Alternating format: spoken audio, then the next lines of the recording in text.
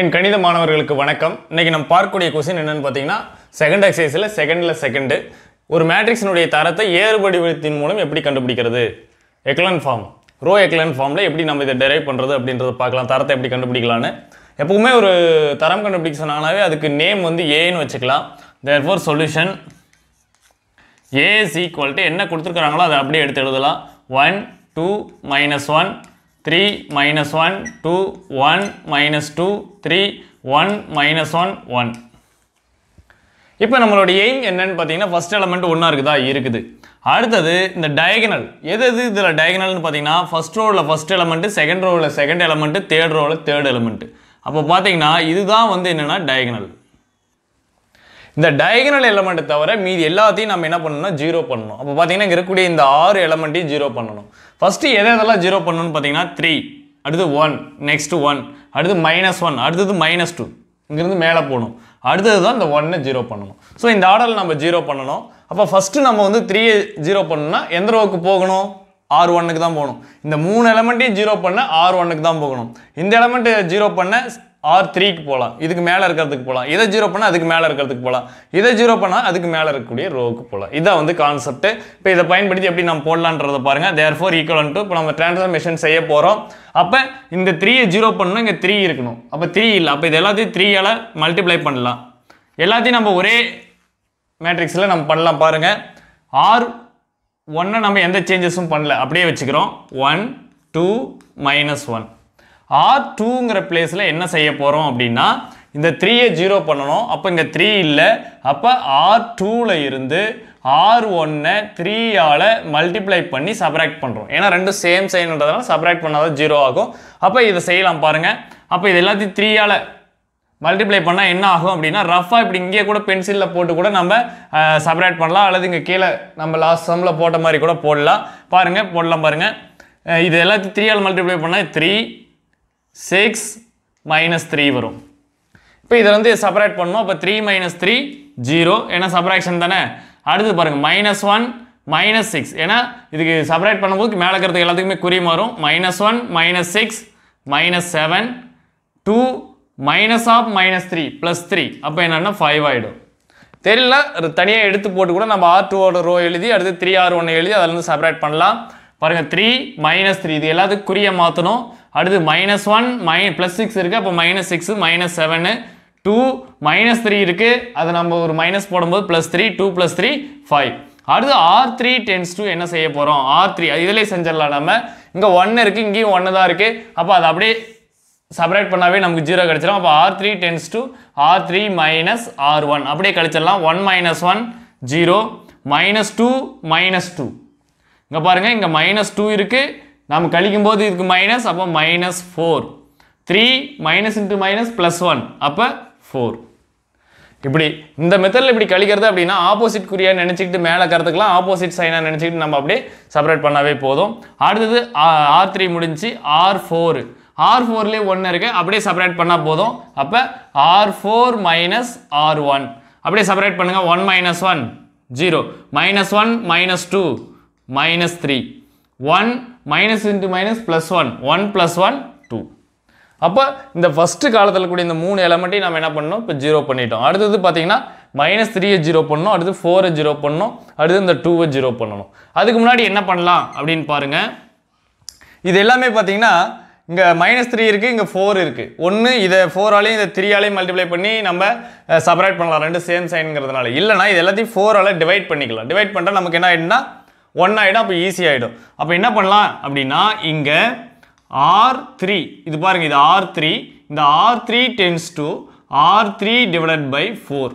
4ஆல் இதை என்ன பண்ணுறேன் அப்படின்னா டிவைட் பண்ணுறேன். மீதி எல்லாம் அப்படியே தான் இருக்கும். 1 2 -1 0 -7 5. தேர்ட் ரோ தான் நம்ம 4ஆல் டிவைட் பண்ண போகிறோம். அப்போ 0 -1 1 0 -3 2. R3யை 4ஆல் டிவைட் பண்ணி R3 ரோவில் நம்ம போட போகிறோம். இது செஞ்சிட்டோம். இப்போ அடுத்து என்ன பண்ணலாம்? இந்த -3யை 0 பண்ணணும் அப்படின்னா இந்த ரோக்கு போகலாம். இங்கே 3னா இது எல்லாத்தையும் 3ஆல் மல்டிப்ளை பண்ண நம்ம செப்பரேட் பண்ணால் நமக்கு போதும்.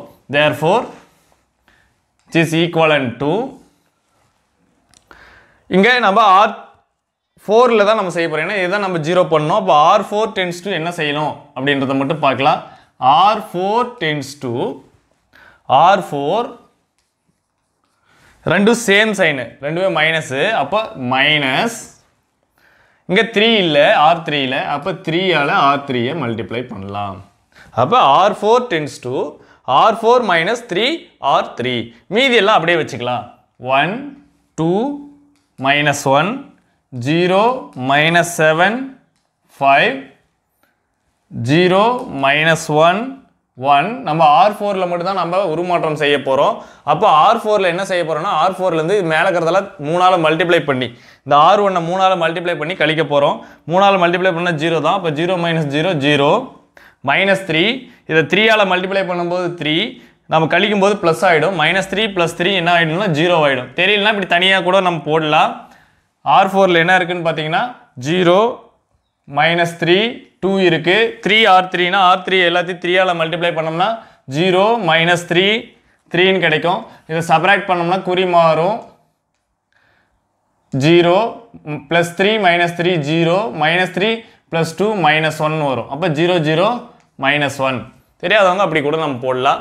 இப்போ அடுத்து எதை 0 பண்ணனும் அப்படினு பாத்தீங்கன்னா இந்த -1 0 பண்ணனும், which is equivalent to 1 2 -1. First row அப்படியே வச்சுக்கிறோம், செகண்ட் ரோவையும் அப்படியே வச்சுக்கிறோம், தேர்ட் ரோ இத தான் நம்ம 0 பண்ணனும். அப்ப தேர்ட் ரோ 0 பண்ணனும் அப்படினா என்ன பண்ணலாம்னா R3 tends to R3 அல்லது இந்த R3வே நம்ம 7 ஆல மல்டிப்ளை, ஏன்னா இங்க தான் 7 இல்ல. அப்ப என்ன பண்ணலாம்னா R3 ஐ 7 ஆல மல்டிப்ளை பண்ணிக்கலாம். 7 R3 ரெண்டுமே சேம் சைன். அப்ப -R2. R3 ல இருந்து R2 சப்ட்ராக்ட் பண்ணாவே நமக்கு என்ன ஆயிடும்னா 0 ஆயிடும். பாருங்க R3 ஐ 7 ஆல மல்டிப்ளை பண்ணா 0 -7 7. R3 ஐ 7 ஆல மல்டிப்ளை பண்ணியாச்சு. -R2. R2 ஓட வேல்யூ பாத்தீங்கன்னா 0 -7 5 ன்னு இருக்கு. சப்ட்ராக்ட் பண்ணும்போது குறி மாறும். அப்ப +7 -7 0, இது 0 7 -5 பாத்தீங்கன்னா 2. அப்ப அதை இங்க எடுத்துட்டு வந்து போட்டுக்கலாம். 0 0 2. நெக்ஸ்ட் ரோ என்ன இருக்கு பாத்தீங்கன்னா 0 0 -1 இருக்கு. இப்போ நம்மளோட எய்ம் கடைசியா இந்த -1 0 பண்ணனும். -1 0 பண்ணனும்னா இங்க 2 வந்துருச்சுனா அப்படியே ஆட் பண்ணாவே நமக்கு 0 ஆயிடும். அப்ப therefore equivalent to R4 தான் நம்ம பண்ண போறோம். R4 tends to R4 இங்க 2 வந்துச்சுனா நமக்கு ஆட் பண்ணா 0 ஆயிடும். அப்ப R4 ஐ 2 ஆல மல்டிப்ளை பண்ணிக்கிறோம். ரெண்டு வேற வேற குறி பாருங்க, இது பிளஸ் இது மைனஸ். அப்ப என்ன பண்ணனும்னா அப்ப ஆட் பண்ணனும். ரெண்டு வேற வேற சைனாவே ஆட் பண்ணனும். அப்பதான் 0 ஆகும். பிளஸ் இது எந்த ரோன்னு பாத்தீங்கன்னா R3.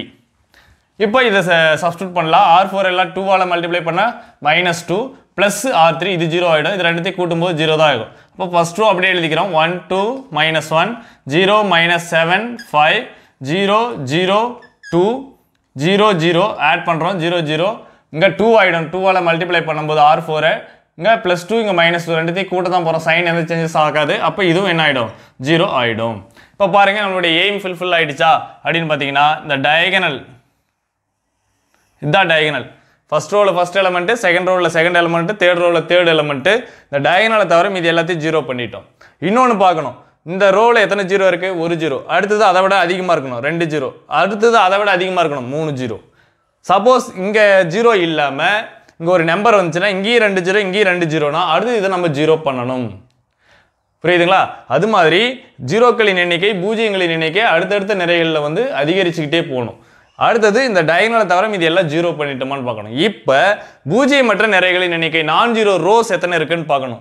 பார்த்தீங்கன்னா ஃபர்ஸ்ட் ரோல நம்பர் இருக்கு 1, செகண்ட் ரோல நம்பர் இருக்கு, தேர்ட் ரோலையும் பாருங்க நம்பர் இருக்கு. எல்லாமே 0 வந்தால் தான் அது 0 ரோஸ் பூஜ்ஜிய நிறை.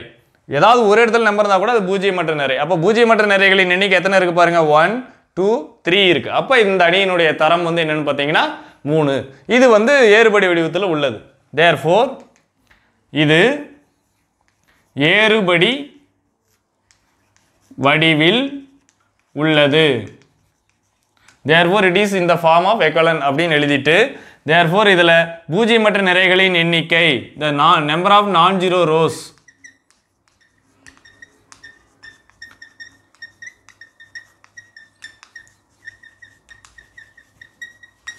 பூஜ்ஜியமற்ற நிறைகளின் எண்ணிக்கை எத்தனை இருக்கு பாருங்க 1 2 3 3.